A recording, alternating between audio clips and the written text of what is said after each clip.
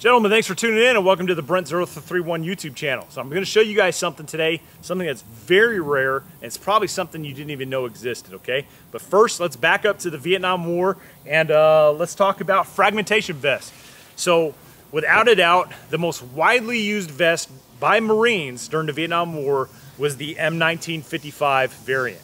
And essentially this consisted of a series of ballistic nylon as well as several rows of overlapping plates called Doron plates. And this vest would give you basic protection against fragmentation. The tag on the inside says that 70% of combat casualties were created by fragmentation. So fragmentation from exploding artillery, mortars, grenades, things of that nature, okay?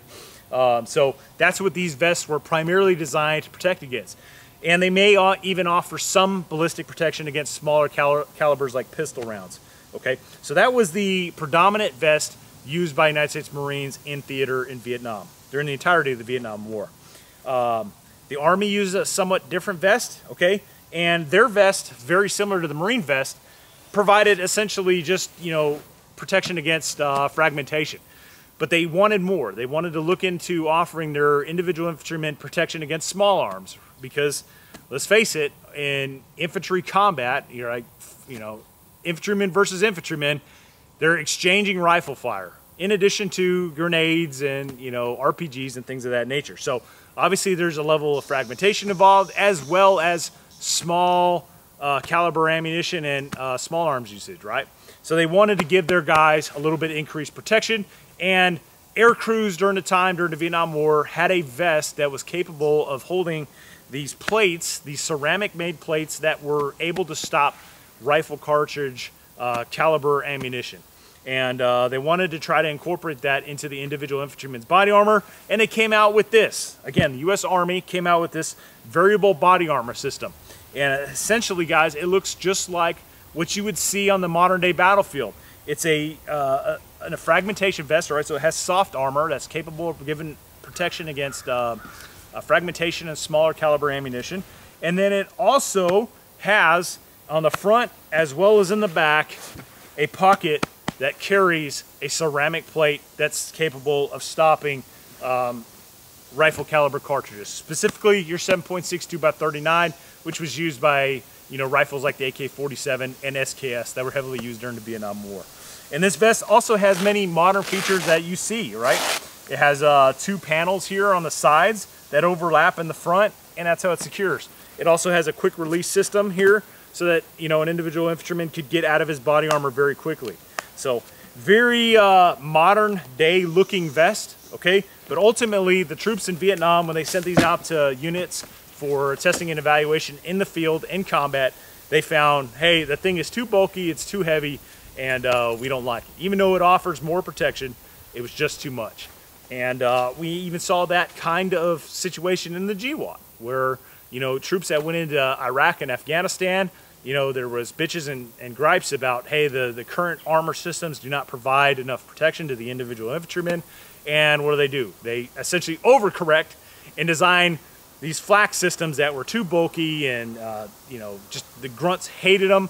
And now we go backwards, right? We offer less protection in terms of, you know, protecting and covering your upper torso. However, they're smaller systems. They do provide ballistic protection. They do provide protection against small arms fire.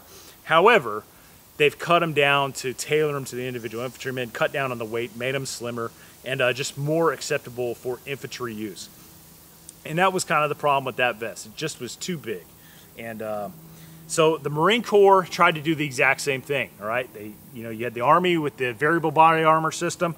The Marine Corps tried to design a flak vest that was capable of not only offering protection against fragmentation, but also offer protection against small arms.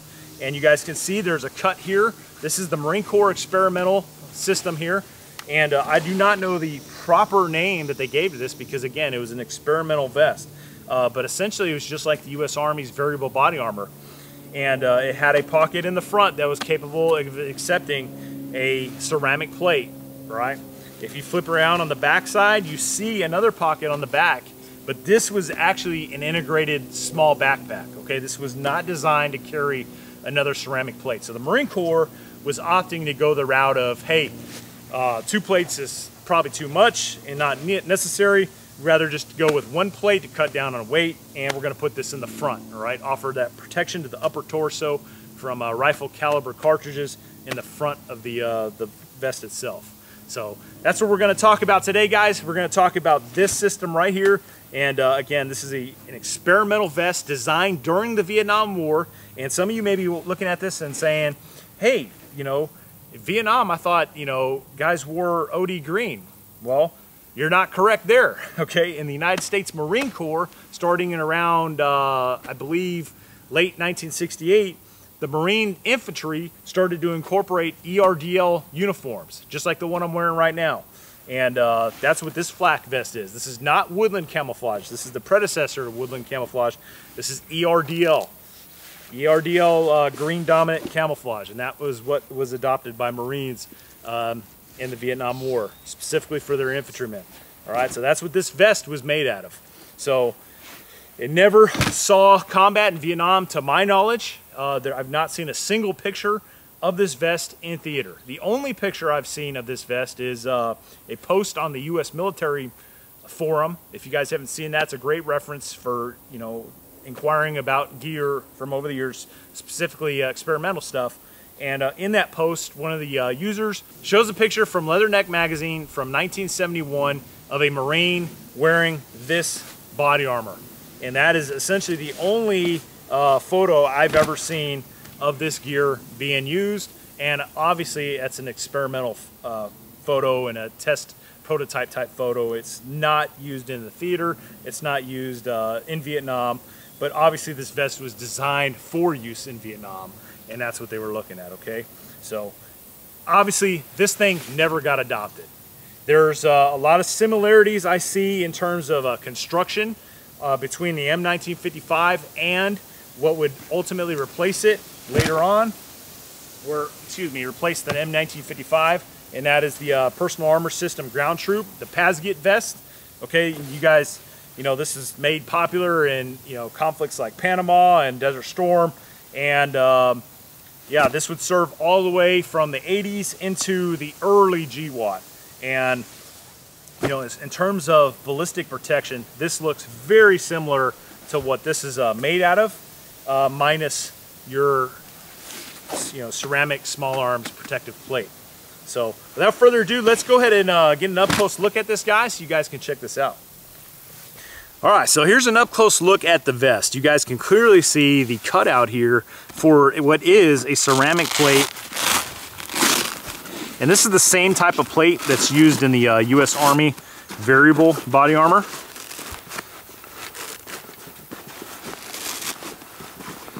Pretty tight fit.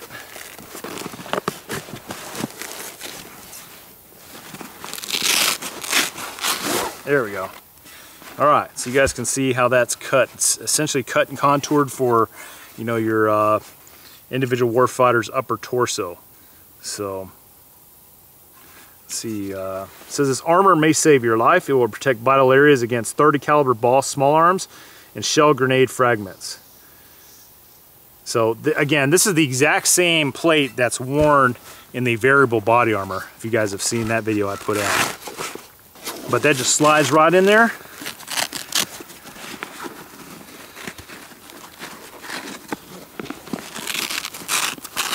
You guys can see it's got a series of Velcro here. Just secures like that. So this has a small pocket in the front. Oh, look at that. Use and carry your body armor. Fragment small arms protective for ground troops. So it looks like you have some sort of instruction manual in here. Fragmentation small arms protective vest was designed to protect you against small arms fire, AK-47 projectiles, and grenade and shell fragments. But only if you wear it and use it properly. Let's skip the page there.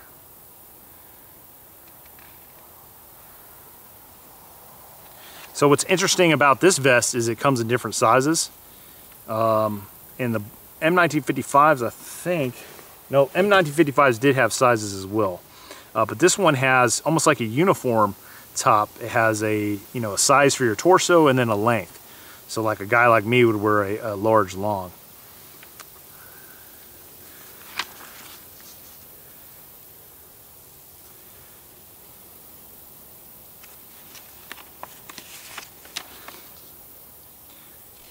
So this is really interesting, guys.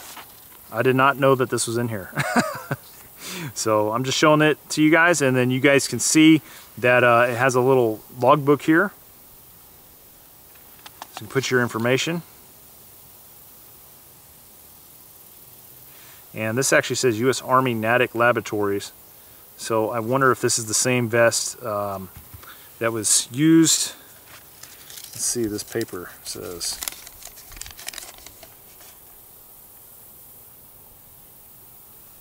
I have no idea about that.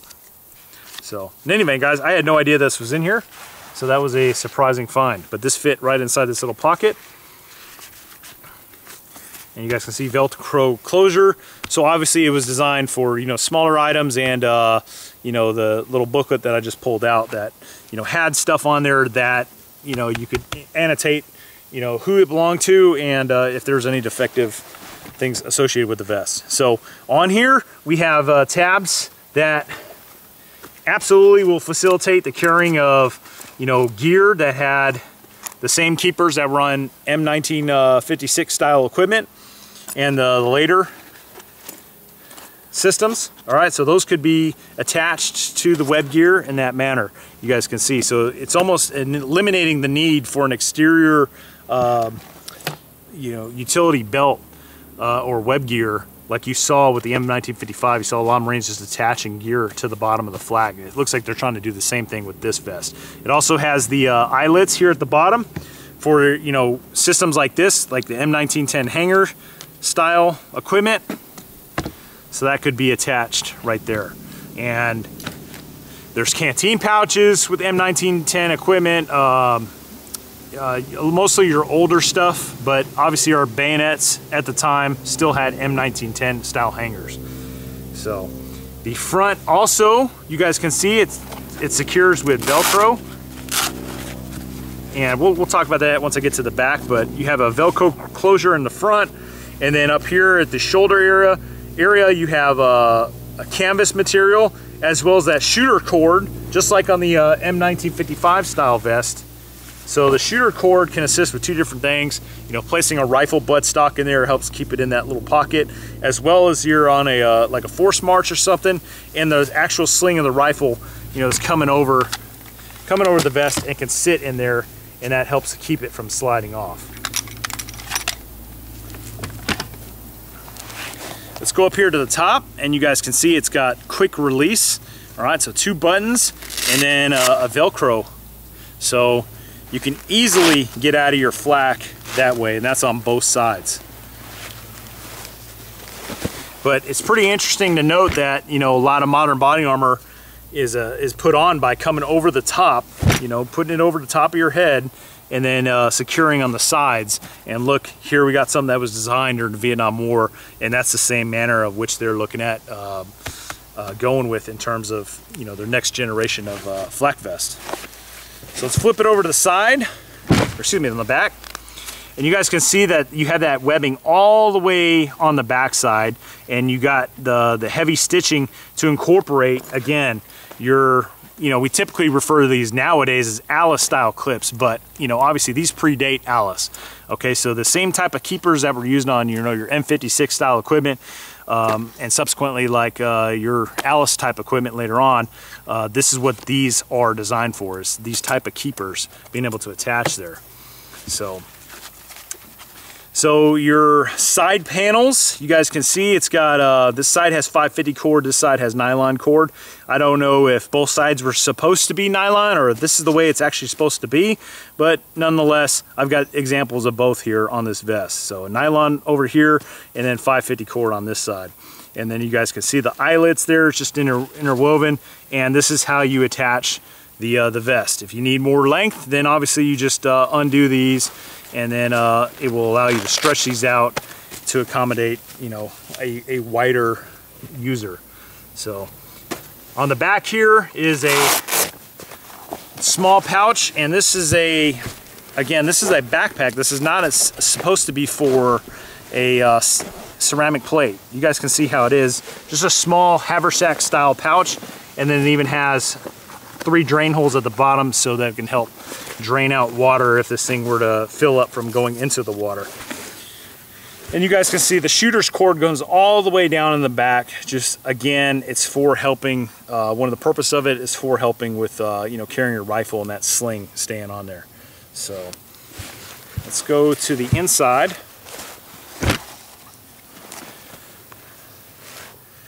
So on the back panel, you guys can see, here's the tag. Little area behind here, but I don't feel any instruction booklets in there. And it just says, read your instruction booklet. This armor may save your life. And then it has, you know, some other instructions on there, similar to what was inside the instruction booklet. And then it says, wear your protective armor at all times in combat. You guys can also see it's got some eyelets here at the bottom to help facilitate the draining of water. Again, sometimes as grunts, specifically Marines, we get wet. So here's the other side. It's the front side again, drain holes. And that's pretty much it, guys. Pretty self-explanatory, pretty simple. And it's just interesting to see how they designed this, and ultimately this was not adopted. Obviously it was probably considered too hot and heavy, same reasons as the Army variable body armor, but it was ultimately replaced, or this was not implemented, but this was. And if you look at, you know, the M1955 compared to this looks more similar to an M1955, but even more similar to, you know, what the Army was using at the time with their, you know, 3/4 collar vest. And I will say that I feel like the vest itself, the ballistic panels inside, are very similar to what is used on the Pasget vest. But nonetheless, guys, unbelievable to think that during the Vietnam War, you know, we were looking at body armor like this, which is very reminiscent in my eyes to what we're using nowadays.